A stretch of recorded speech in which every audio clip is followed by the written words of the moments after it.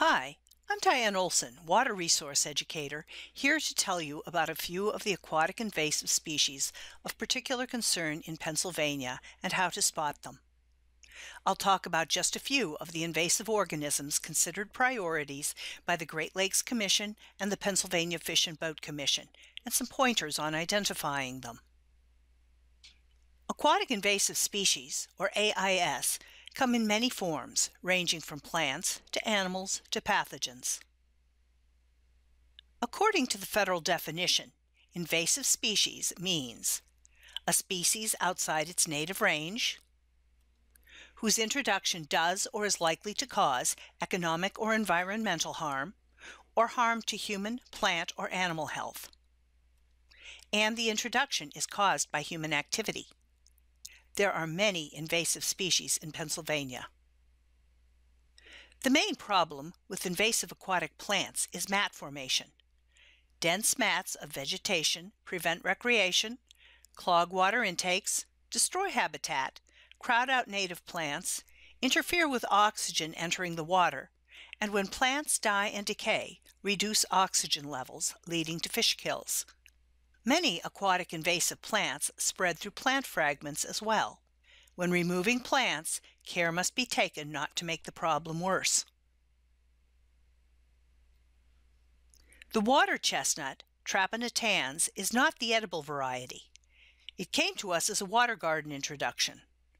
The native range for this plant is Europe, Asia, and Africa. It can grow rooted in up to 16 feet of water, eliminating other plants and reducing oxygen in the water. Look for leaves floating in rosettes on the surface of the water with feathery submerged leaves.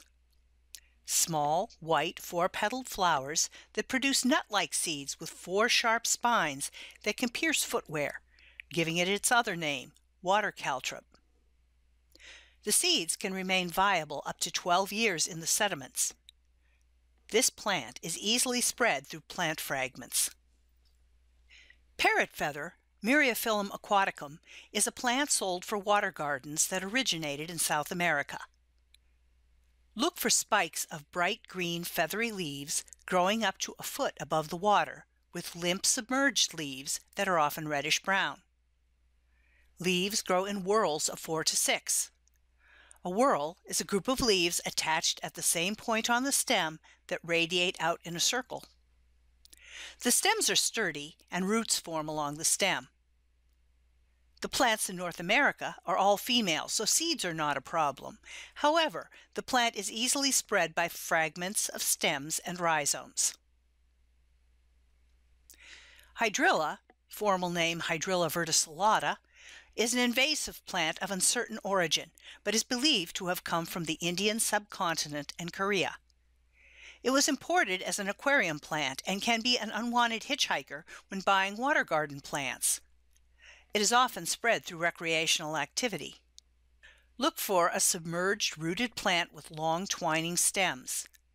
Leaves, usually in whorls of 5 to 6 with serrated edges. Hydrilla forms tubers on the roots and a resting form called turions. It is easily spread by moving plant fragments, tubers, or turions. Hydrilla grows under a wide range of pH, nutrient, and light conditions in water up to 12 feet deep. Didymo, or Didymosphenia geminata, is also called rock snot, although it is coarse and cottony rather than slimy to the touch. It prefers moderately flowing, nutrient-poor water, where it begins attached to rocks from a single cell. This plant begins as circular brown splotches attached to rocks or plants, forms stalk material that can be up to 8 inches thick in the stream bed, and the stalk material looks slimy but has a wool-like feel. This brings us to prevention. Clean all mud and plant material from boats and gear. Drain the equipment or vessel, and disinfect or dry boots and all fishing gear and other recreational gear, boats and trailers for at least 5 days before moving onto another watershed. Visit the Pennsylvania Sea Grant site for cleaning methods. To avoid spreading aquatic invasive species, water gardeners and aquarium enthusiasts should never release any plants or animals or dump water into natural water bodies. These are some best practices to prevent removing any aquatic invasive species. In general, aquatic invasive animal species cause damage by competing with native species. If they are a top predator, they simply eat the competition or their food. They can be ecosystem engineers, changing the habitat by digging holes in banks that increase sediment movement or destroying plants that provide food and cover. They can also carry or act as intermediate hosts for diseases and parasites. Animals are often spread through the pet, water garden, and aquarium trades when they escape or are released. Anglers may move invasive species as bait. Most young fish look alike. Crayfish, even worms, should be destroyed rather than released unless collected in and released to the same watershed. Animals can also be attached to plant debris or carried in bilge water and even cooling water in outboard motors or jet skis. The round goby, Neogobius melanostomus, is a small, aggressive bottom-dwelling fish from Eurasia. It outcompetes native fish for food sources, habitat, and spawning sites. What to look for? Young fish are solid slate gray. Adults have mottled olive green, black, gray, and brown spots. There is a black spot on the dorsal fin. It has a fused, suction cup-shaped pelvic fin. Gobies reproduce rapidly, several times throughout the year, and are spread through bait bucket release, bilge water, and on plant debris. The northern snakehead, Channa argus, is native to Russia, China, and Korea. It has the nickname Frankenfish because of its appearance and voracious appetite. It's a predator that takes insect larvae and small fish when young, graduating to larger fish, frogs, small reptiles, even birds and mammals as an adult. It has a primitive lung and can move short distances over moist land to a new pond. Look for a long cylindrical fish that can reach 33 inches in length with a large mouth and sharp teeth. Relatively long dorsal and anal fins with a truncate tail fin, and sides with dark irregular blotches. It was imported through the live seafood and aquarium trades. Currently, movement of live snakeheads is banned without a permit from the U.S. Fish and Wildlife Service. The red-eared slider, Trachemys scripta elegans, is native to North America within the Midwestern states in the Mississippi Valley and Gulf Coast Basin.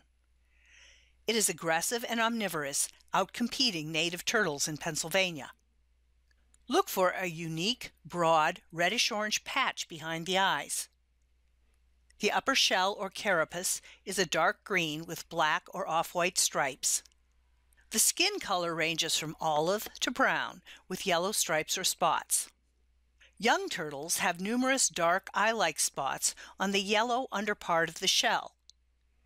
Adult male turtles will reach sizes of 5 to 7 inches, adult females 10 to 13 inches. They are widely distributed as pets and are frequently released when pet owners are unprepared for their size. They tolerate polluted waters and often contract and spread diseases. The yellow-bellied slider, Trachemys scripta, is native to parts of Virginia and the Carolinas, but is considered invasive in Pennsylvania. Look for a vertical yellow blotch that runs behind the eye. This is most evident in juveniles and females. Narrow yellow stripes on neck, legs, and arms. The upper shell or carapace is oval in shape with serrated edges and olive to brownish yellow vertical bands. Older turtles can be completely black. The plastron is yellow with smudge-like markings and often has 2 solid black spots toward the rear by the tail. Adult male turtles will reach sizes of 5 to 8 inches. Adult females 8 to 13 inches. It is used in the pet trade, and release or escape of unwanted pets is responsible for its spread. It can also interbreed with the red-eared slider. The rusty crayfish, Orconectes rusticus, is a large, aggressive crayfish native to the Ohio River basin. They are native in western Pennsylvania, but not in other parts of the state. Adults consume aquatic plants, benthic invertebrates, detritus, juvenile fish, and fish eggs. Because of their large appetites and aggressive behavior, they outcompete native crayfish and destroy habitat in the streams. These crayfish can reach a maximum length of 4 inches. Males are larger than females when mature, and both sexes have larger, hardier claws than most native crayfish. Look for dark, rusty spots that are usually apparent on either side of the carapace, but are not always present in all populations, and claws that are generally smooth and grayish-green to reddish-brown in color. Rusty crayfish are spread primarily through bait release. The red swamp crayfish, Procambarus clarkii, is a southern crayfish of the Gulf Coast and Mississippi River drainage. This is a crayfish that prefers marshy, slow-moving water and builds burrows that contribute to sedimentation. It competes with native species as it feeds heavily on plants, snails, fish, and amphibians. It's used in crawfish boils, leading to live seafood release, and is also spread through aquarium, classroom, and bait bucket release. Look for bright red spots on claws and body and a black wedge stripe on the underside. This crayfish can reach up to 4.7 inches long. The males are much larger than the females. Please consult Pennsylvania Sea Grant's Pennsylvania's Field Guide to Aquatic Invasive Species for more detailed information on these and other aquatic invasive species in Pennsylvania.